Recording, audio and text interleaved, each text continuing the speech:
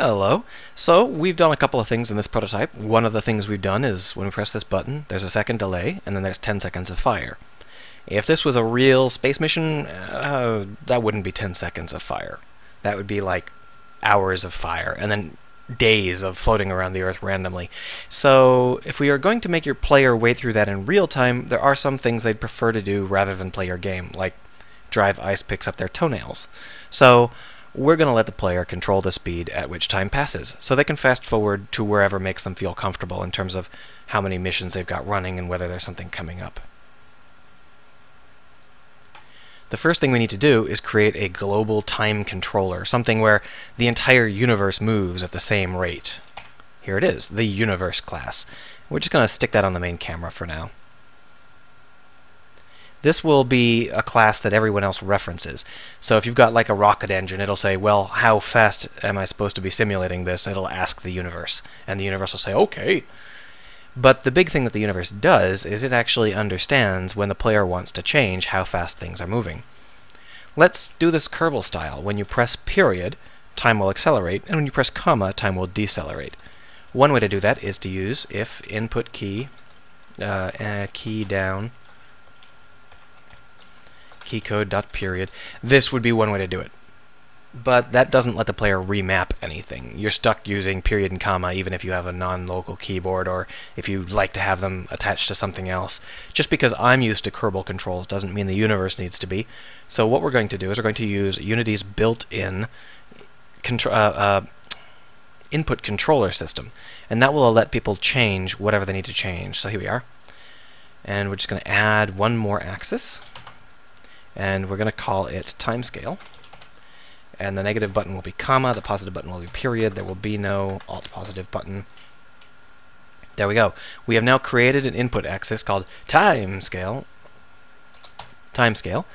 and that will allow us to get that input from period and comma by default, but if the player wants to change it, they can do that.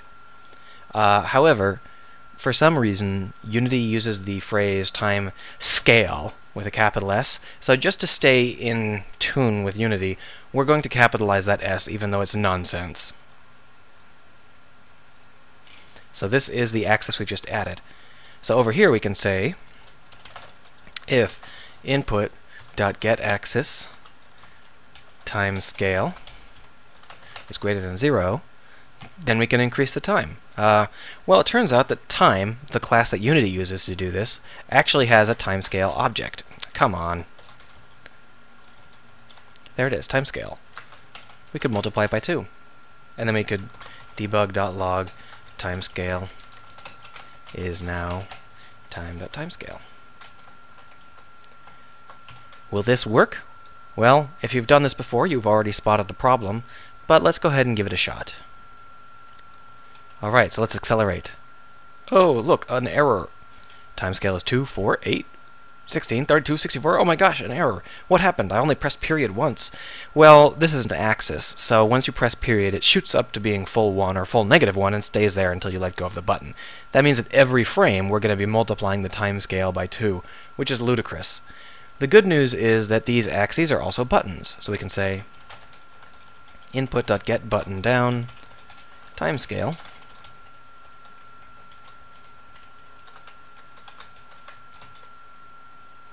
And now we're going to restart this. Oh, look, much nicer. We still get the bug about going over 100, though. Unity's built-in timescale system doesn't go above 100 times standard speed, and there's a lot of reasons for that. One of those reasons is because physics gets really obnoxious to try and simulate, so you'll lose a lot of frames. Also, the other problem with this method is, I'll show you right now, if we accelerate to 64 times speed,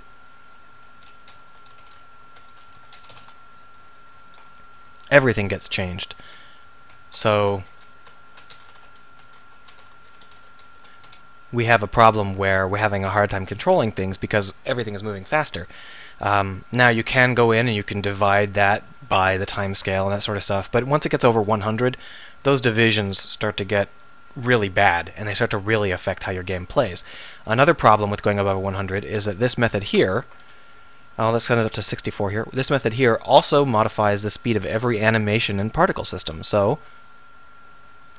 if you have a particle system that has a maximum, has like 1,000 particles a second being spawned, like we do here, well, if you're running at 100 times the speed, you're spawning 100,000 particles per second. So you've just added 100 times the amount of taxing computations onto your system. For that reason, this method won't work for us. This system here, we need to go way, way above 100 times speed. We need to let the player be at 1,000,000 or 1,000,000,000 times standard speed. So to that end, we can't use this time.timescale method. You might be able to in your application. If you do choose to use the time.timescale method, keep in mind that when you fast forward or slow down, everything fast forwards and slows down. All of the animations and particle effects, all of that moves faster or slows down.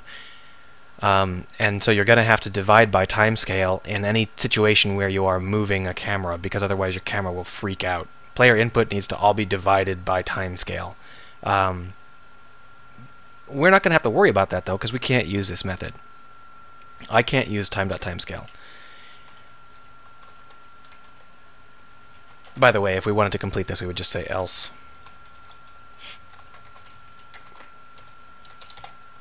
There we are. Put in some code to check whether you're going over 100 or whatever. But we can't use this. We need to do something else. So we're going to add a new variable.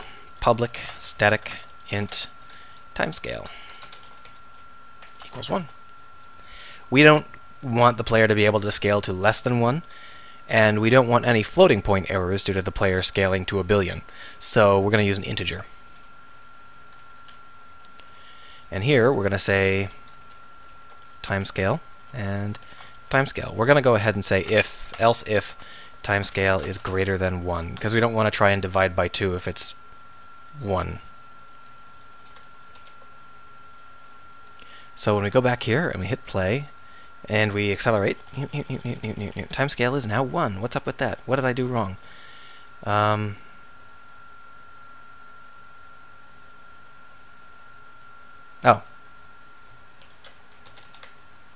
There we are.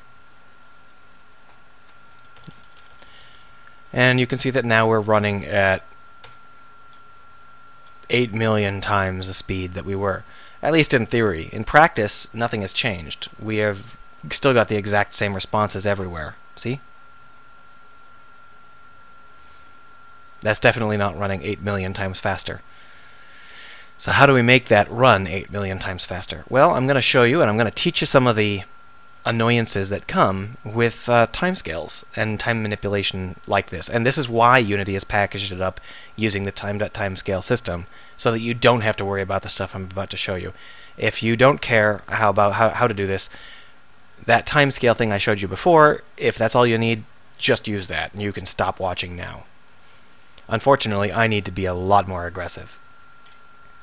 The first step is to change this event handler so that it divides by universe.timescale. Now what this will do is this will wait for a shorter amount of time the higher the timescale is. And that means that if I hit play here, if we were to accelerate to 128 times and hit the button, there you go. So the joy here is that we're not multiplying the animations or the particle effects. We're just changing the amount of time they run for. So we don't have the massive computer taxing 10 billion particles per second problem that you get when you accelerate the time using the built-in system. So even though we only have a couple of seconds of fire, it's not all of the fire compressed into those couple of seconds. It's just the same amount of fire that would normally be happening per second for a shorter number of seconds. And that means that we can run at any speed without screwing up our computer. But there is a problem with this. If we go down to timescale of 1 and we hit play here, we're going at 32,000 times speed, but the rocket exhaust is still running at 1 times speed. So that means that if we're going to do it this way, we can't use the wait for seconds method, because the wait for seconds method sort of assumes that you're not going to change the nature of a second. It does actually react properly, as far as I can tell, to the time.timescale method, but we're not using the time.timescale method, we're using this method here. I don't believe that time has any... No. Just checking to see whether or not they had any kind of time interrupt system. So this yield return new wait for seconds, this is not going to work because we are now able to change the amount of seconds that it actually needs to wait while it's waiting, and that's going to screw this up. So we do need to implement the more robust but also more annoying method, which is public float time elapsed equals 0 and public int event index equals 0. And protected bool playing. So down here in start executing, instead of having a coroutine, we are going to say playing equals true, event index equals 0, time elapsed equals 0. We're also going to go ahead and say if playing equals true, debug.log already playing, and return, just so that we can't screw this up by playing through multiple times. And we no longer need this run events system. We're just going to comment it out for now. Here in update, we're going to say if playing equals true, there's some code we need to execute. So we're going to say time elapsed plus equals time dot delta time divided by times universe dot timescale. And this is the same thing you would do if you hadn't been taught this IEnumerator method. This is the standard way to do these kind of event chains. It's flabby though, so you only need to do it when the standard model won't work, because this is a lot more annoying and flabby. If time elapsed is greater than event index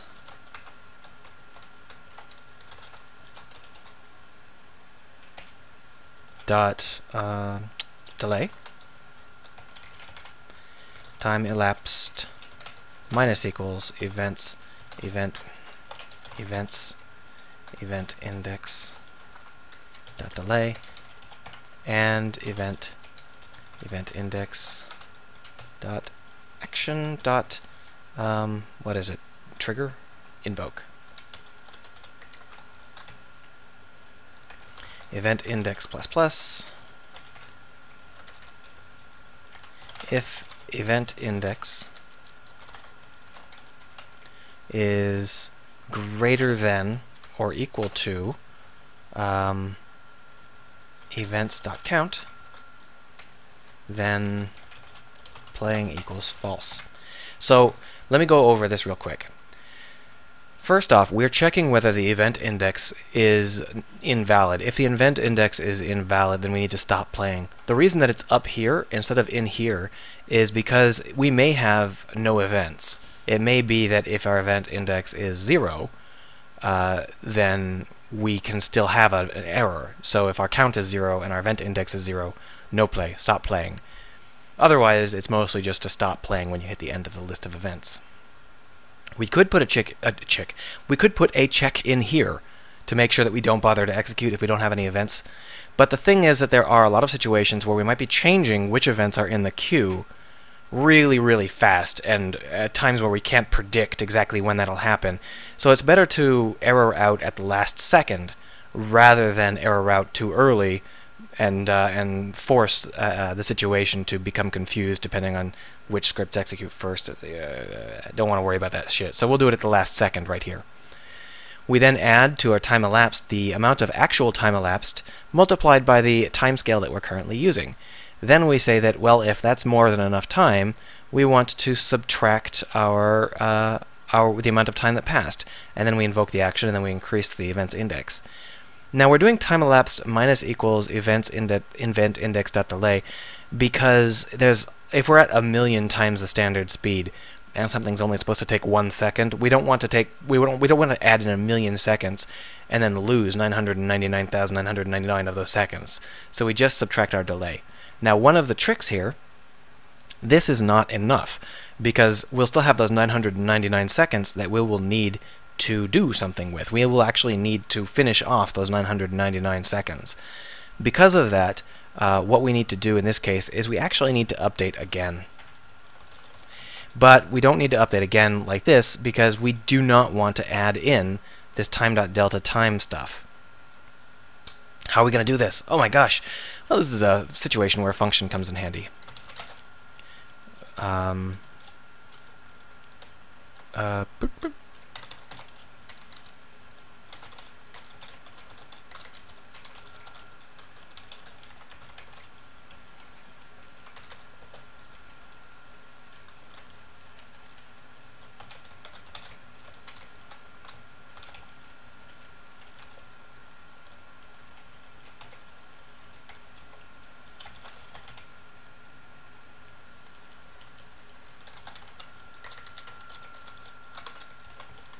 Alright, so I've just changed the way that this works.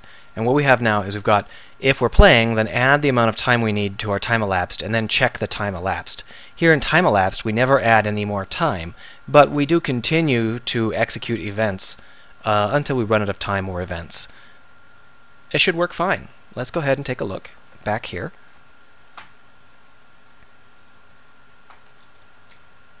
First, we'll just make sure that it works in the standard method. Yep, seems to work fine. So now what I'm going to do is I'm going to change this rocket to have a much longer firing method. Right now it fires for 10 seconds. Let's go ahead and make it fire for just a huge, annoying amount of time, like 1,000 seconds. Okay? So now when I hit play, and I hit the button, this is going to happen for 1,000 seconds. That's obviously not something we want to wait through. Well, what do? We can start to accelerate time.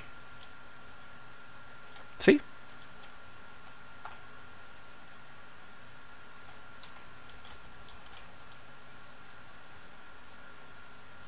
It's going so fast that it's actually turning itself off before you even see the rocket exhaust. There. Just one little particle. And that's a side effect of us moving faster than the particle system. And that's actually what I want, because it keeps the load on the computer reasonable. And I'm not using any physics events or anything like that, so this will all work fine. And that is the annoyance of having to deal with with timescales.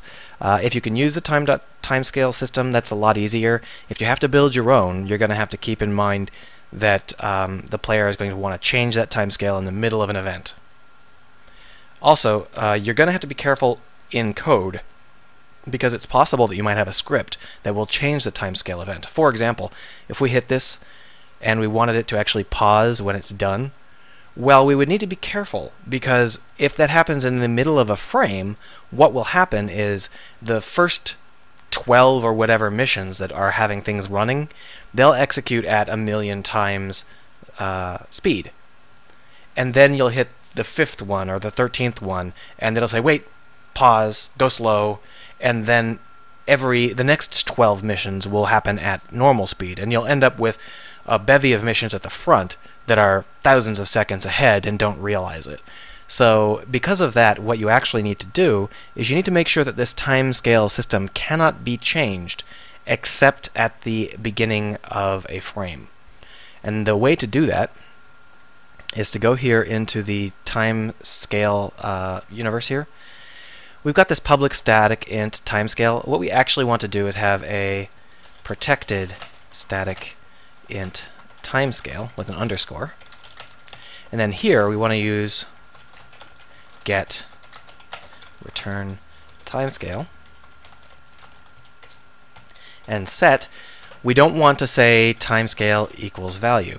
If we do this, then that means that whenever we're setting it, this is when it's getting set. Instead, what we want to do is we want to have a protected static int target timescale equals 1. So instead what we say is target timescale equals value. So what we're saying is if someone tries to set the timescale, don't set the timescale. Just set the target timescale. Okay? Easy enough, right? No problem. Down here in update, what we're going to do is we're going to say if target timescale does not equal timescale, then timescale equals target timescale. We don't have to put this into that framework because it's already going to be in that framework. But we do have to realize that what I've done is backwards, because what happens here is I'm saying, okay, well, if the target timescale is different, then change the timescale. And then here I'm saying, okay, set the target timescale to be something different. So obviously we want to do these in the opposite order, or alternately, we can just put underscores here. It's up to you which way you prefer. There are a lot of things that can go wrong with this, and it really depends on what your preferences are. But there is one more step that we need to take here. Right now, this update gets run whenever. We don't want that. We want this update to always run first. It needs to run before any other update, because that way the timescale will always be set before the slew of other things that want to change the timescale. To do that, what we need to do is go into Edit, Project Settings, Script Execution Order, and what we would like to do is we would like to make our universe execute first. Easy enough, right? Now I realize that this was probably code that many people will never need, and maybe beginners aren't interested in this kind of juggling. But I had to do it, and I figured, well, I'll record it. Maybe someone will find some value in this tutorial. Thanks for sticking around.